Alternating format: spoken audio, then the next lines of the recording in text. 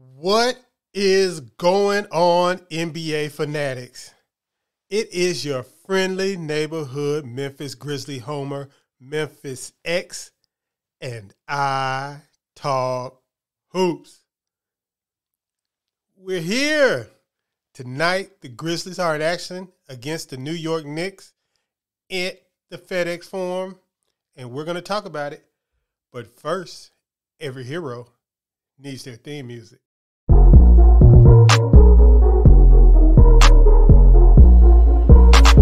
Piano. Grizz gang, go hard. Baddest in the game, we be on one. I talk hoops, so secure. All up on the court, but we gon' score. Memphis bringing heat, straight from Tennessee. Demorance spiking, let's go for he that MVP. Tonight, down at the Forum, we have the Grizzlies and the Knicks set to play 6:30 local times. That's Central Time. And it's going to be the first game on ESPN tonight. So national TV to start the season off. We are in a different world right now, Grizzlies fans.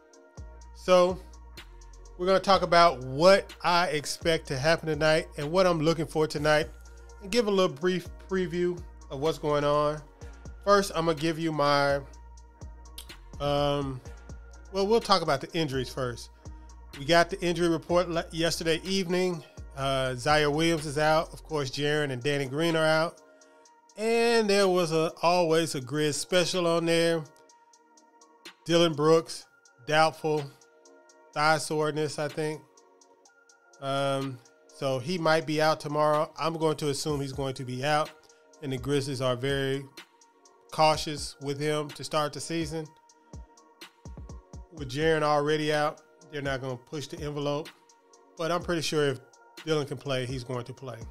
So I got my thoughts on who's going to start with Dillon and Zaire out.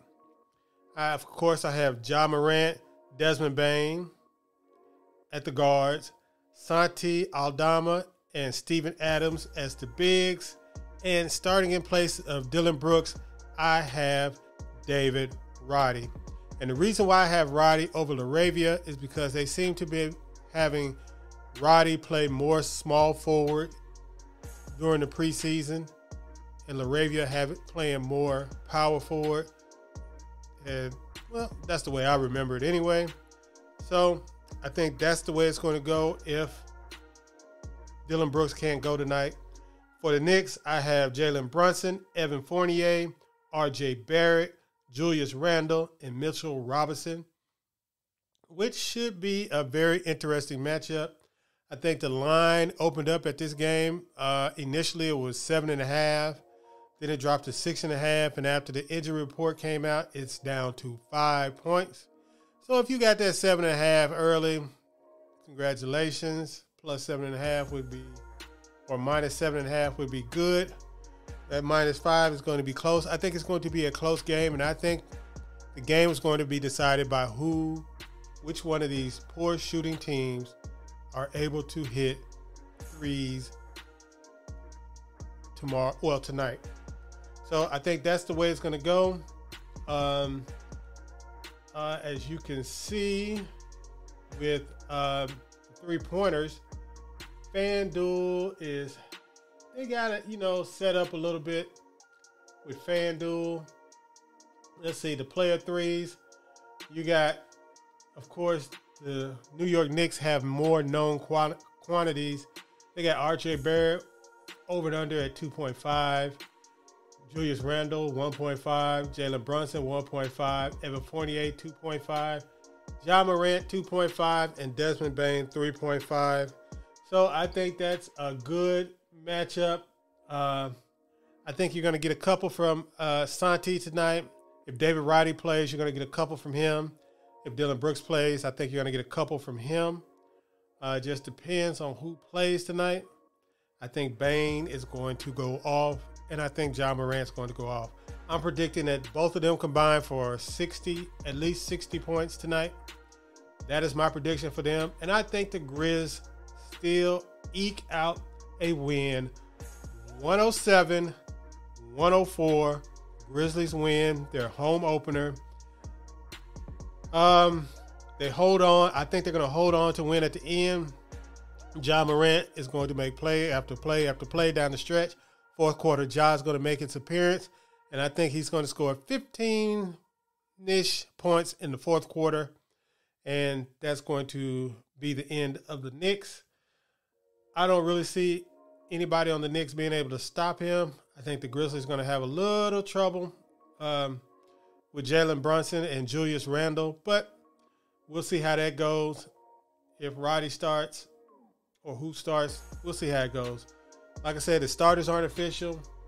The Grizzlies, I have them. What did I say? 107, 104. Grizzlies win. So I would not bet that. I would.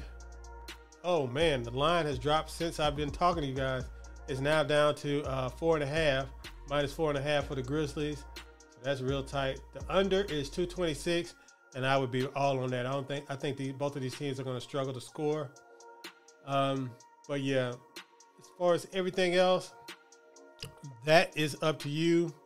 As far as the scoring, I already said I think Ja Morant, Desmond Bane are going to combine for 60 points. And you see Ja Morant's over-under is at 29.5. Desmond Bane is at 19.5. I would really jump on that Desmond Bane line. I think he's going to really score. Steven Adams at 6.5. Steven Adams, sometimes he's just not interested in scoring, so it's hard to tell. But we'll see. I think it's going to be a good line all around. I think it's going to be a good game all around. It's going to be a good game all day. It's going to be a lot of games. I'm going to make it to the game. I don't know if I'm going to be able to stay the whole game, but I might have to leave at halftime. But wherever it goes, I am going to watch the game in its entirety. So we're going to do a review of the game tomorrow. The Grizzlies games are coming fast and furious. I think we got 4 games in 6 nights. So they're going to be back to back to back to back. We're knocking them out.